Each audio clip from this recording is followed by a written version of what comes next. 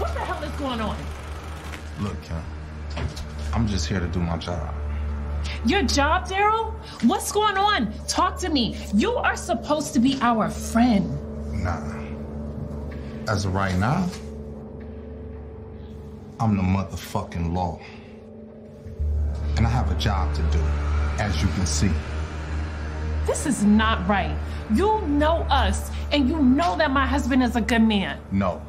Jonathan, your husband, is the biggest heroin dealer in Michigan, if not the country. Come on, Darryl. Really? Listen, I don't have time to play these games, and actually, you don't either. What you need to be doing is finding Jonathan's dope money and getting his ass a retainer.